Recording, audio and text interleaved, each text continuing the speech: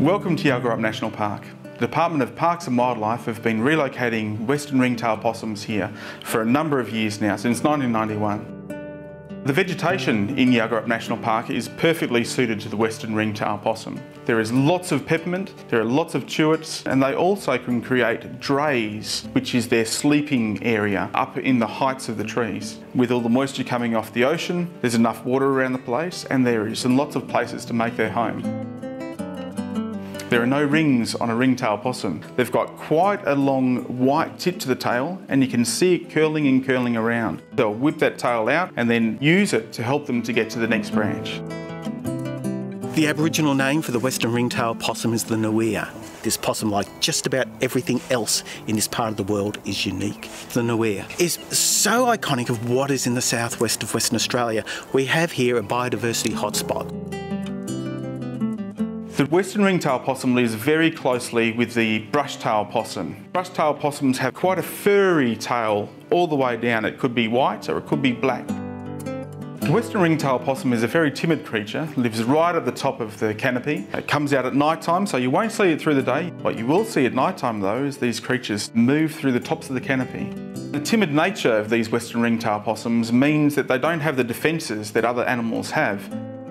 The western ringtail possum itself is in decline. If we don't take action, if we don't implement changes, then this species will go from a threatened species down to perhaps critically endangered, which means it's just one step away from becoming extinct.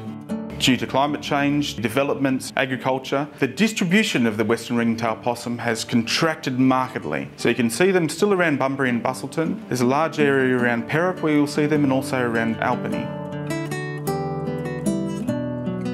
So the Department of Parks and Wildlife have a program of translocating western ringtail possums from the areas where they're being impacted up into Yalgarup National Park so that their numbers can increase in a natural environment. We're doing this to turn around the decline of the species. I think translocation can be a really good help if it's done correctly. If we can go to an area that isn't habitat, make that habitat by taking away the threats and the limiting factors, then we can release them there and set up populations quite successfully. Whenever you do a release, whenever you open that bag or open up the cage door, it could be that there's a raptor around, or it could be a snake quite close by. So you've got to look at your environment before you release anything, and then open those doors and let them go. The ringtail possum doesn't really recognise introduced predators, particularly cats. It hasn't evolved with these animals. So it doesn't fear them, so it's likely to walk right up to them, and you often end up with ex-possums that way. The Department of Parks and Wildlife have the Western Shield program to decrease the number of feral animals or introduced predators in a specific location. We have less predators that can eat them, and so their populations can expand. Wildlife volunteer rehabilitators take from us injured and sick wildlife, care for them for a number of days, sometimes weeks, before we can then take them and put them back into the native habitat. These animals very quickly can be susceptible to water stress and heat stress and actually fall out of the trees. What people need to do if they come across an injured or sick wild animal is to call WILDCARE Helpline. It really needs to be handed to people who know exactly what they're doing.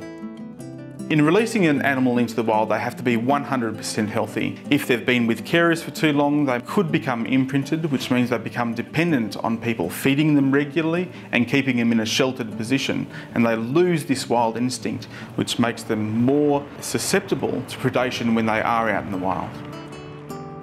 In Yalgarup, we're having a good result with our translocations, but the story is not the same throughout the whole of the southwest and for this particular species. It's going to be very important that we all work together, and each individual can have a hand in making sure these animals do survive. We were doing a bit of road widening, taking branches off the trees. Young Choco here has fallen from the nest and landed in the open sand. Found her and picked her up and took her to the wildlife carer, and here she is, ready to be released back into natural habitat. This is a point where, if you do it properly, translocation can be incredibly valuable. But if we don't do this, we don't recognise habitats and we don't make habitats, then we will possibly lose this animal. You're camping in their natural environment. They've got their peppermint, their wildflower blossoms, and they're happy with that. So don't feed them, please. Very important message. So with your help, the backing of the researchers, and with all of our volunteers, we will have a species not going to extinction, but being with us for many years to come. So enjoy your stay in Yalgarup National Park.